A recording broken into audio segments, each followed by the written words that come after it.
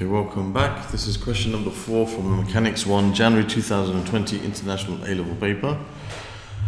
Here we have a question about two identical small rings A and B. Now this is something which I don't recall seeing in an Edexcel paper before. I've seen them in Cambridge papers. So it's something that, I guess it's something we have to add to our notes now, I guess, but it's not really too much different, but it's something that I haven't really seen in an Edexcel paper before. Correct me if I'm wrong. But anyway, two identical small rings, A and B, each of mass M, are threaded onto a rough horizontal wire. Okay, so this is the wire, and these are the two rings. The rings are connected by a light inextensible string. Okay, they're connected by this light inextensible string, and there is a particle of mass particle C of mass 3m, which is attached to the midpoint of the string. Okay, so it's attached to the midpoint of the string.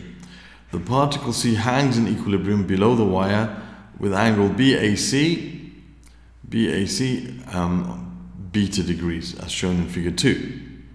Okay, the tension in each of the parts of AC and BC is T, basically the same tension, of course. It's basically the same string. By considering the particle C, find T in terms of M, G, and beta. Okay, so let's just put some forces and a few lines here to show what's going on. We got the mass, okay, which will cause this weight of 3 mg newtons acting straight down. That's from the weight of the string. And then you've got the tension in the string, which is T. Okay, now we need to know some angles in this, and if I draw a line here, it will help us to kind of figure out what some of these angles might be. So I'm going to draw a line going across like this. Okay, and basically what we can see here, that this angle and this angle, they both must be the same as beta, because of this is horizontal, I drew this line, this is horizontal, makes a Z shape, they're alternate angles, so this must be beta and this also must be beta degrees. Okay, so we have some angles here, and we have these rings which I'll deal with in part B. Right now I'm just considering this. Okay, so I'm just dealing with the forces that are around this area here.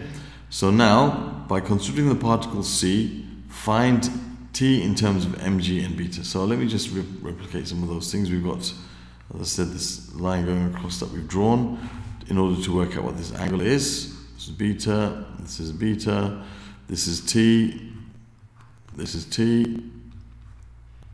and here you have 3 mg acting down. So if we resolve these forces vertically, okay, you're going to basically resolve this T vertically. It will be T times, now you're going away from the angle, so it will be T times the sine of beta, and again T times, going away from the angle beta, T times the sine of beta is equal to, straight down is 3 mg.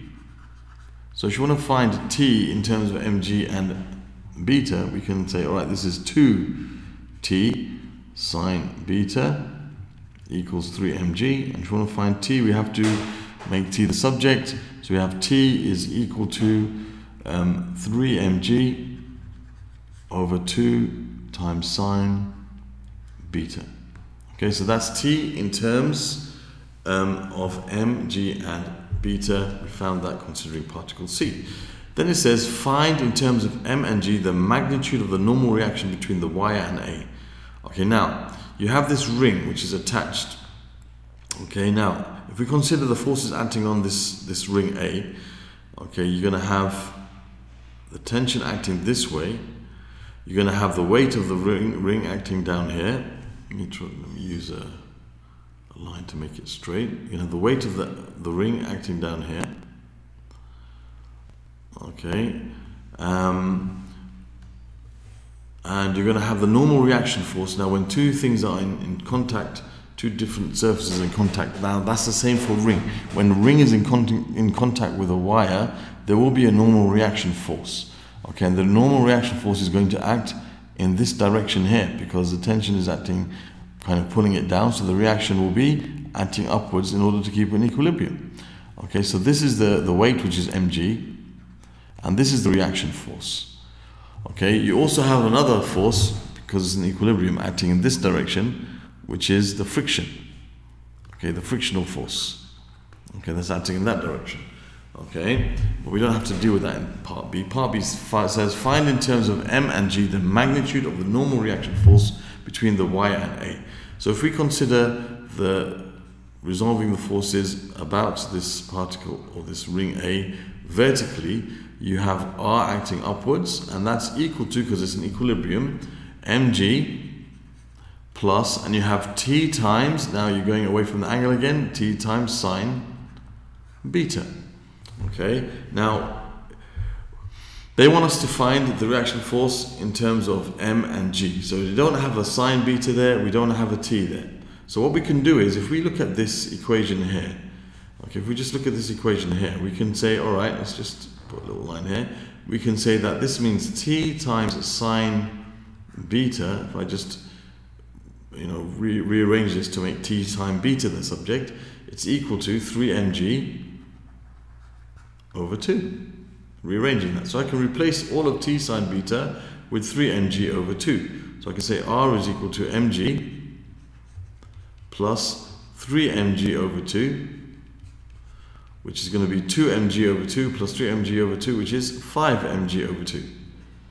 So 5 over 2mg or 5mg over 2, that's the reaction force in terms of M and G. So that's R equals 5mg over 2.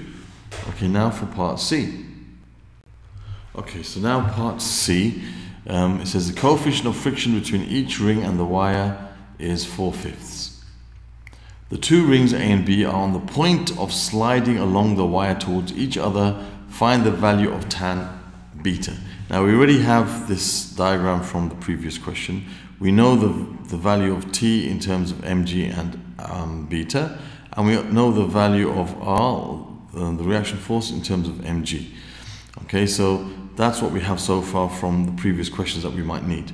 Now, it's on the point of sliding along the wire towards each other. That's where we have the fact that the frictional force here, which is preventing the ring from sliding, has now reached its maximum value. This is now F max. Okay, this is a maximum value of the friction, because now the ring is on the point of sliding this way, of course. Okay, so the friction is stopping it, but it's at the limit.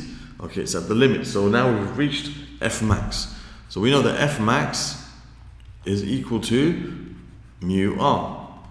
Alright, so we can say F max is equal to mu, which is 4/5 times R, which we know from the previous question is 5mg over 2. So those will cancel here, those will cancel, and you're left with 2mg. So I know that this is 2mg acting this way. So F max is 2mg.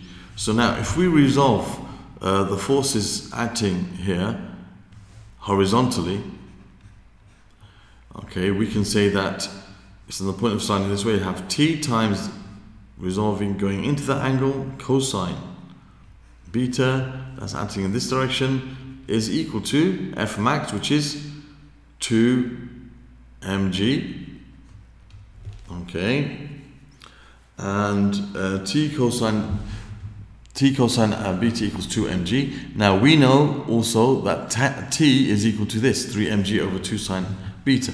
So if I replace the T with 3mg, okay, over 2 sine beta times cosine beta, that's equal to 3mg. Now let's do a bit of manipulation here. Let's cancel out the 2mg's. Okay, and let's multiply everything by 2 sine beta to get rid of the fraction. So I end up with 3 cosine beta equals, if I multiply both sides by 2 sine beta, this gives me 4 sine beta. Now they told us to find the value of tan beta. The value of tan beta. Now we know that from our work in trigonometry that the tan of an angle is equal to the sine of an angle divided by the cosine of the same angle. So here we have the sine of an angle and the cosine of the same angle. So if we divide both sides by cosine beta, or cross multiply here, I can say 3 divided by 4, just dividing by 4 as well, is equal to sine beta over cosine beta. Now this does give us tan beta, so we can say tan of beta is equal to 3/4. Okay, so the question didn't ask us to find the angle, it said find the value of tan beta. So there we have the answer, tan beta equals 3/4. Okay, so this question is kind of newish. As far as I remember in Excel, I didn't see a question about rings. So it's not really a big deal. Okay, this same rules apply. Basically this ring, there's friction between the ring and the wire, so of course there's friction acting. Now when you've got a situation like this, the wire is pulling down, the tension is pulling down on the ring on both sides here. So obviously the ring has got a tendency to move, slide along the wire in this direction. Okay, now whenever there's two different surfaces in contact, including a ring with a wire, there will be a normal reaction which always is perpendicular to, perpendicular to the surface here. So this is perpendicular to this wire will be the reaction force. Okay, and it's obviously going to act in this direction because the tension in the wire has a component acting in this direction. Okay, so it of course has to balance out. And the friction here, as this has a tendency to move. If there was no friction, it would move in this direction. So the friction is going to be acting in this direction to counter that because it's an equilibrium.